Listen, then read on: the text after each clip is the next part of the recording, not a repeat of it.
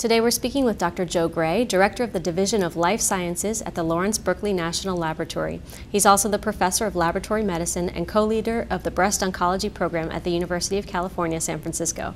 Dr. Gray is a dream team leader for Stand Up to Cancer, for which the AACR is the sole scientific partner. And his research project is entitled An Integrative Approach to Targeting Breast Cancer, Molecular Subtypes, and Their Resistance Phenotypes. Thank you so much for joining us, Dr. Gray. My pleasure. Could you begin by summarizing your Dream Team project and the goal of the research? Yes, the Dream Team project is aimed at trying to improve our ability to durably treat metastatic breast cancers of all types, triple negatives, ERB2 positives, ER positive breast cancers. And the goal of this is to integrate what we know about the way breast cancers behave clinically with our understanding of these cancers that come out of laboratory studies of model systems.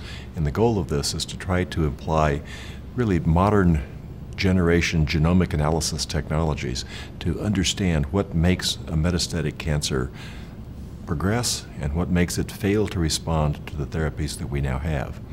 We also hope to be able to use that information to identify new compounds that we can bring into the clinical trials program of the Stand Up to Cancer project that will be more effective than what we now have.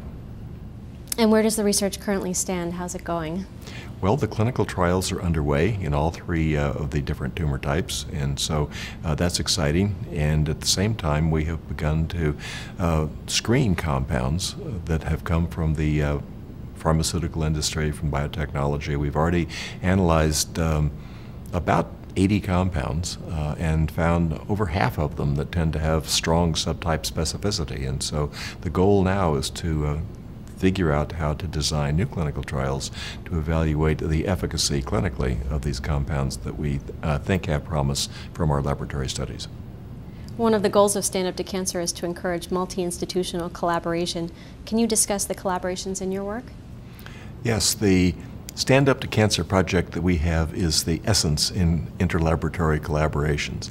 We have laboratories with Dennis Slayman, Craig Jordan, Kent Osborne, Max Wicha, and others that are really leading the clinical trials program and are evolving new biological insights into that. This also includes Alan Ashworth.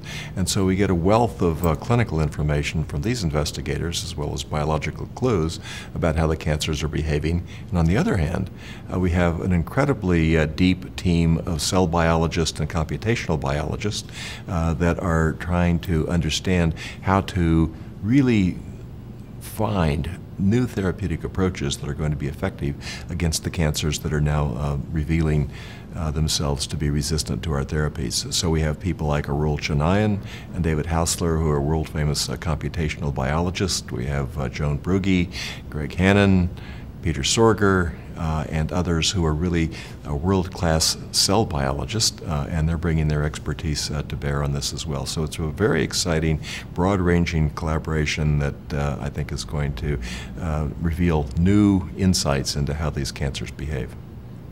Your lab in Berkeley is currently developing experimental and computational models to predict response of therapeutic agents that would guide and identify patients most likely to respond to existing therapies. Where does this stand in the research pipeline?